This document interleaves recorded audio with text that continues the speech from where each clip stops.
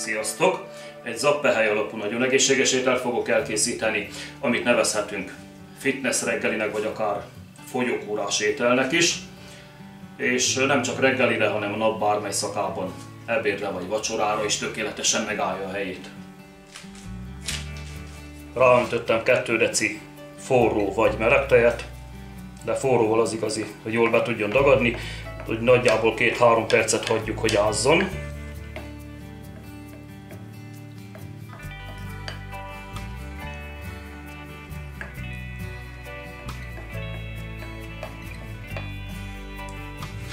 Ahogy pihent pár percet és bedagadt a zab, mehet rá a 2 tojás.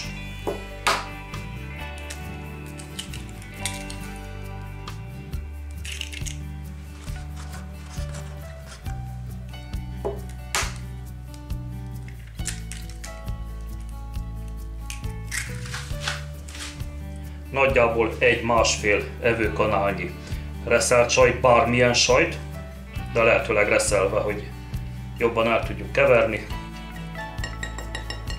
Oké.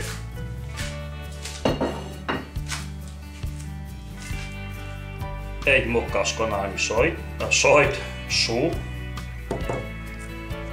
Akkor 1 mokkáskanálnyi őrölt kömény. És 1 mokkáskanálnyi őrölt bors, fehér vagy fekete bors, teljesen mindegy. Oké, ez is meg. És most már csak jól el kell keverni.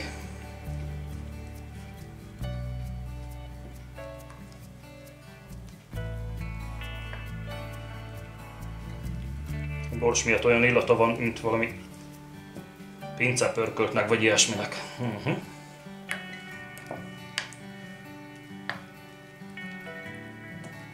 Jól eldolgozzuk, és mindjárt lehet sütni.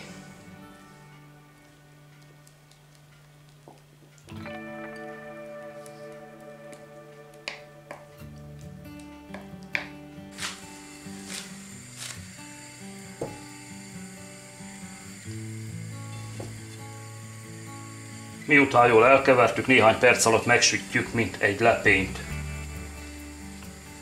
Kevés olajon, lehetőleg gyenge lángon, hogy ne kapjon oda.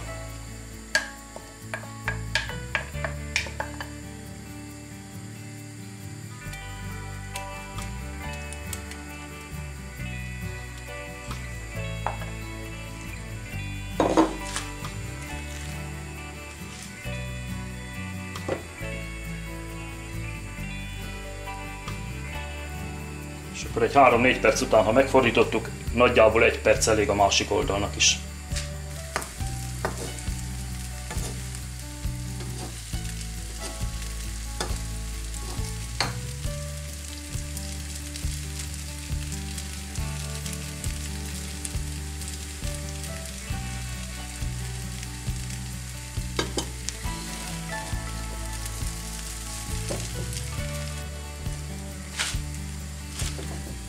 Amikor már ilyen szépen egyben marad, tényleg mint egy lepény, akkor megfordítjuk több-kevesebb sikerrel. Másik oldalnak is adunk még kb. 1 percet, és kész is lesz.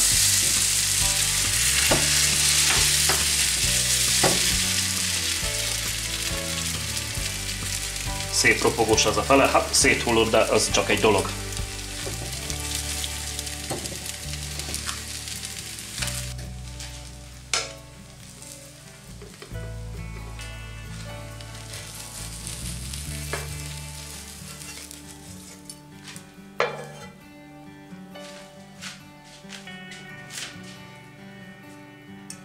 Szépen átsült. Ennyiből áll ennek a zab ételnek az elkészítése. Nagyon jó illata van.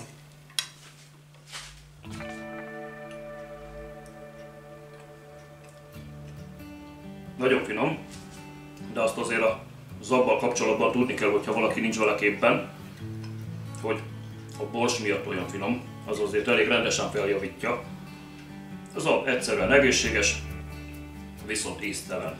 Így viszont nagyon jó, tényleg finom. Hát ha elkészítitek, jó étvágyat hozzá. Köszönöm a figyelmet, sziasztok!